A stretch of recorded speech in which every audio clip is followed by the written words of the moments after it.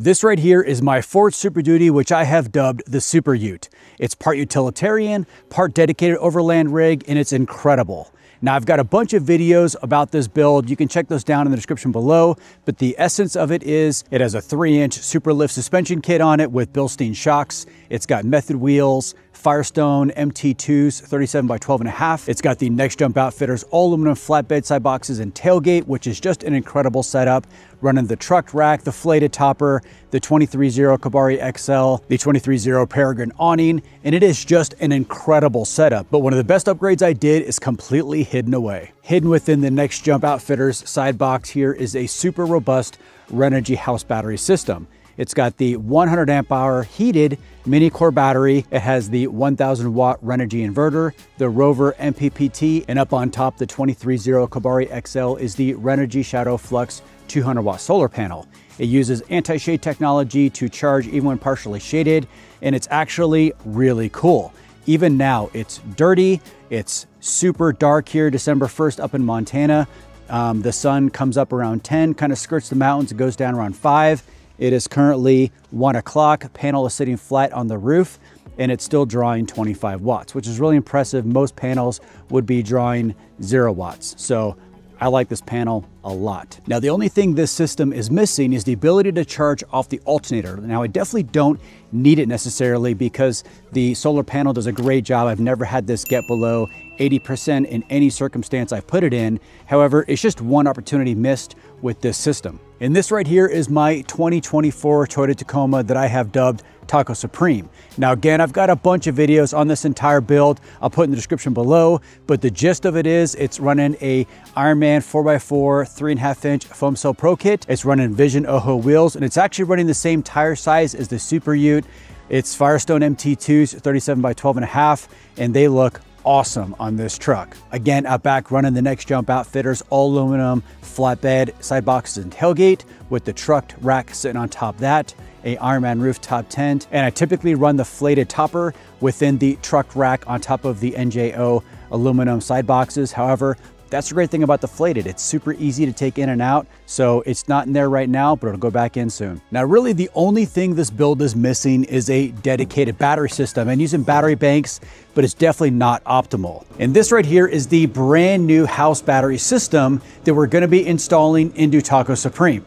The heart of the system is right here, and this is the brand new, really cool Renogy house battery, and it's a 120 amp hour hybrid lithium solid state battery. Now, what's the big deal about solid state batteries? The idea behind a hybrid battery is you're mixing that lithium ion technology and solid state technology, and instead of having a full liquid that is highly flammable, you basically have almost a really thick gel that basically goes through, not as flammable, much safer. It actually has properties that make it more efficient.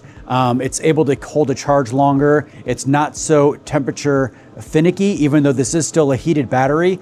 Here in Montana right now, it's like 15 degrees and my face is freezing off, but this should still be able to charge. Now, I'm sure the comment section is going to completely explode with all the information about these batteries, so be sure to check that out and feel free to add your opinion whether this technology is good or bad, because I want to know. And moving down the line, we have the Renogy DC charger, which is a 30 amp charger. And then you have the Renogy One Core 1 display, which is going to allow me to be able to check all the vitals of this system, so I know everything is working optimally. And then I'm using the Renogy 1000 watt inverter, which is actually the exact same inverter that is in the Super Ute. I just really liked how it ran everything I threw at it. Not a single bleep out of this thing running whatever AC item I plugged into it. And I've got one more feature. I've got a Lensun 100 watt solar panel that I mounted on the hood about 6 months ago, and it's actually really cool. It's completely out of sight, out of mind, and it just keeps the Tacoma battery charged at all times. I'm gonna disconnect it from the Tacoma battery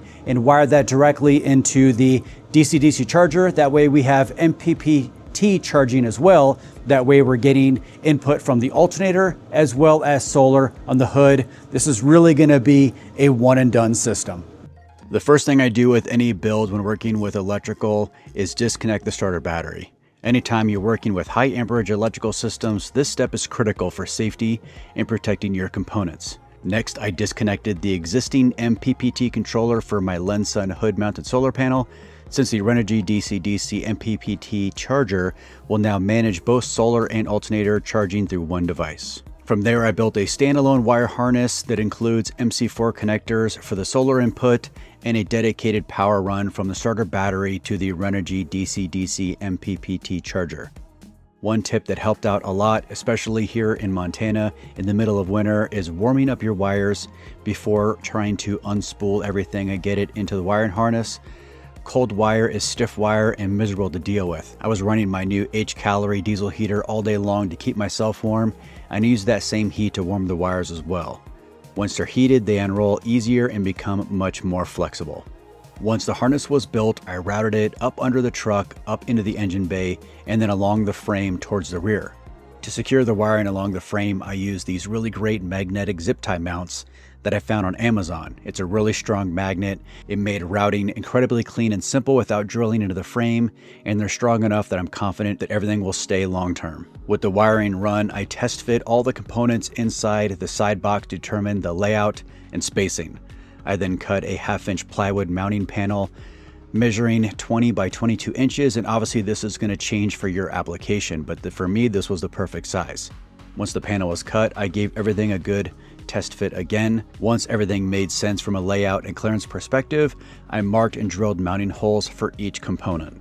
I test fit the finished size panel in the box and marked and drilled all the holes in the aluminum side box from Next Jump Outfitters. I also drilled a 1/2-inch hole to feed the wire through the back of the flatbed, and then another 1/2-inch hole directly next to it to feed it into the side box where it's going to live. Once the holes were drilled, I filed down every edge. Aluminum can be incredibly sharp, and the last thing I want is wire chafing over time.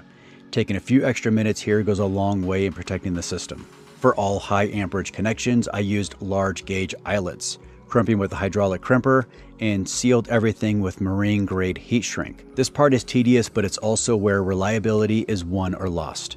Solid mechanical connections and proper sealing are absolutely worth the time. I mounted the components to the panel in stages, starting with the Renogy One Core display, then the 1000 watt Renogy inverter, and then the inline fuses and fuse blocks. Next, I installed the NyLite DC power panel. Because the ports on the back of the DC panel are fairly thick, I had to use 1/2-inch spacers to space the whole assembly off the wooden panel. Even with that, I still need spacers on the back side because this whole assembly is very thick. After that, I'm installing the Renogy DC-DC MPPT charger and then begin wiring the system. I start with the NyLite DC panel, which is a simple positive and negative connection. The positive runs into the resettable fuse block, and from there another positive lead will eventually contact with the Renogy S1 Pro battery. The Renogy One Core display also gets its own dedicated positive and negative connection. There are a couple wires included with the Renogy kit that I didn't use. The red wire from the DC-DC charger kit is intended for smart alternators. Fortunately, my truck doesn't have that.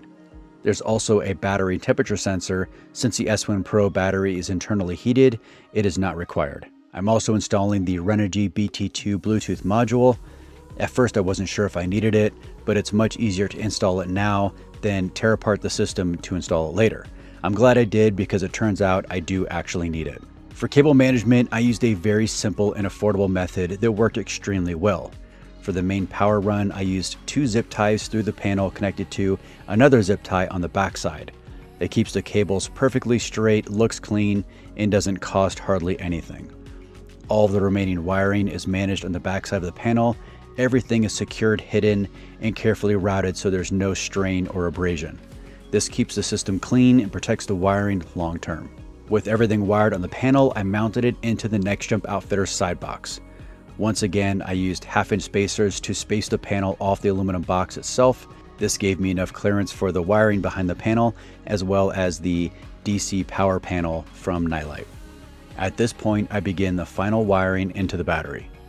The power wire from the starter battery connects to the alternator input on the Renogy DC-DC charger. I cut the cable to length, crimped on an eyelet, and sealed it with heat shrink before I installed it. Next, I wired the positive and negative leads from the 1000 watt inverter directly to the battery. The Renogy S1 Pro solid state battery is mounted inside the box using 2 hard mounted brackets. The brackets are secured to the box using black stainless hooks, and the battery itself is held down with a roller cam strap. This strap is extremely secure. this battery isn't going anywhere, even off-road. At this point, everything is wired directly to the battery, and while it's definitely a tedious process, it's also the most exciting part. You know, the project is almost finished. I've been working on this project for 3 days, and the real reason is because it's just cold out. Like, it's really hard to do electrical work at these temperatures, at high of in the mid-20s, low in single digits. It's just really not optimal. However, the project is finally done. Meet the new Taco Supreme Renogy house battery system. Now, how good does that look? I would truly rate this project at the moderate of difficulty levels. It's not complicated. What it is, it's just a lot of tedious wiring, and it just definitely can get overwhelming when you have 8 wires coming out of one thing and you have to remember where everything goes. So there's definitely is some nuance to this kind of project. However, it is completely doable. All you have to do is follow the steps that I kind of presented in the video, and you can 100% do this in your garage. Let's talk about the whole system, and I'll kind of tell you what I like about it and what I wish Renogy would kind of fix more than anything else. Starting here front and center is the brand new solid state lithium ion 120 amp hour Renogy battery, and it is brand new technology, and it is super cool. The more I research these batteries, the more I'm really digging my choice in going with this over just a standard lithium ion battery. The battery casing is, again, all metal. It's got the feet that attach to it, which I attached to the front here. The battery is held in it nice and secure with the roller cam strap on 2 brackets onto bolts that actually hold the box onto the flatbed. And it's a really slick system. This roller cam is in there really tight. It's not going anywhere. I've used the same system in the Super Ute, and it works really well. The battery also Bluetooth communicates with the Core as well as the Bluetooth app. So I have lots of redundant ways to check the status of the battery. The best part about this battery is, honestly, I think, in my opinion, the safety. The chance is not zero that I either roll this or take a side impact, because this battery is right here on the side. I have much better peace of mind knowing that this is a much safer option as far as lithium batteries go. And hey, safety third, that's what I would say. The 1000 watt inverter is tactically positioned all the way on the left side, kind of behind the battery. 2 reasons. One is I have room under the inverter to kind of hide the wires of the inverter itself, as well as some of the wires from the battery. And then 2, on top, I have a lot of room to be able to access the AC port to plug things in, as well as the on-off switch. So, and actually I can see it, which is even better. So I'm not having to just feel where the plug goes. I can see it. So it's actually in a great position. Next, we have the Renogy DC-DC MPPT charger that is all the way in the top right corner. Not something that I have to access often. I just have to be able to see the lights to see what is charging and what is happening with the inverter, even though it does communicate with the app as well as the Core. So it's not incredibly important that I see those lights, but it's good to know at a quick peek what is actually charging and what is not charging. And below that, I have my NyLite DC outlets with my voltmeter, as well as my power switch that actually turns the panel on and off so it doesn't just run for no reason. And currently I have 3 cigarette lighter outlets as well as 2 USB outlets, but I might actually swap out one of the cigarette lighter outlets for a double USB-C outlet.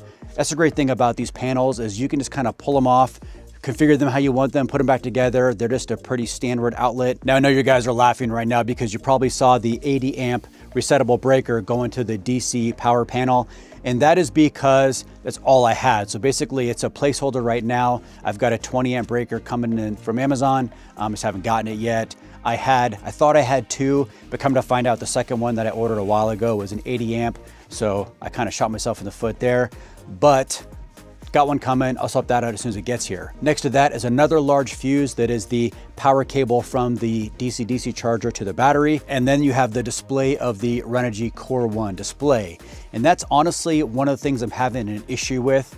It just isn't super intuitive. It doesn't exactly tell you what I want to know. And there's only one real display screen, and you can't change it. I think it's very, for as good as it looks and for as high tech as it looks, it's super rudimentary. It only tells you kind of very basic general information. It doesn't cycle through. You can't change anything. Like I would like to know solely what the solar input is in wattage, voltage, all that good stuff. And it doesn't do that. It only tells you solar input and amperage, and that's it. It only tells you the DC amperage, or the DC input from the alternator in amperage. It won't tell you any other ways. It also doesn't tell you the percentage of the battery. It only tells you what the voltage of the battery is. So it's not super intuitive. It also won't sync to my app on my phone. It gives a QR code with a scan, but that leads you to some nonsense thing. So it's not great. There's definitely a lot of room for improvement from Renogy to make this thing much better. I actually prefer the old school. On the third gen Tacoma, I have the Renogy display that is just a really rudimentary black screen that just tells you your small percentages. I prefer that better because it's actually more information that is pertinent to what I'm actually using and not just fluff information that I really don't need. And then on the bottom there, you have the BT2 Bluetooth communicator, which again isn't great. It syncs right to the app. The app is good, but not great. You have one page of information. It's not super intuitive, and I still can't get the DC-DC charger to sync to the app. Once it sees it, but it won't sync to it, and I don't know why. So there definitely are some interactive issues with this Renogy system. However, it still works, it works great, and I'm able to see what's happening. It's just not giving me everything I want to know at just one finger touch. It's all in a beautiful package, and I could not be happier how this turned out. There are some things that Renogy could definitely do a little bit better, but overall, the app is better than the display and it still gives me information I want. So what else can I say? All right, guys, hope you liked this video. If you did, be sure to hit that thumbs up, be sure to subscribe, and I will see you guys next time. All right, now this is really cool. It's a couple days later and I was out moving the Super Ute around. I just want to check the status of the panel, and it warmed up a little bit. So a lot of the ice chunks on here are gone. But if you look at the panel, it is wet. And it's actually partially covered in snow. It's currently 11 o'clock in Montana. The solar panel is laying completely flat on top of the Super Ute. The sky is gray and nasty, and there's barely any sun. Let me clean it off and see if we can get any better. So right now we're drawing 25.6 volts and 0.82 amps, which equals 21.64 watts. Let's see if we can get this thing cleaned off and get any better. Currently, we're drawing 31.4 volts and 1.36 amps, which is going to give us a total of just over 42.39 watts. That's pretty good out of a panel laying flat. Let's angle it up towards the sun. You can kind of see the sun kind of poking out right over here just a little bit. Let's see if we can angle it up towards the sun a little bit and just kind of see what we get. I'm just curious. Currently, we're drawing 1.47 amps and 31.8 volts, which gives us 46.7 watts, which is definitely not bad. So that's a quick update of the Shadow Flux panel up here in Montana. It drew pretty good wattage, even partially covered. And then once I cleared it and then gave it angle, it actually went up quite a bit. Almost 40 watts out of a 200 watt panel. And conditions like this is pretty good. It's about 33 degrees and really cloudy, overcast. The sun is barely over the mountain, so there's not a lot of UV. Snow's coming off the roof because it kind of warmed up in a really odd way. But yeah, Shadow Flux is rocking, really, 40 watts, pretty good.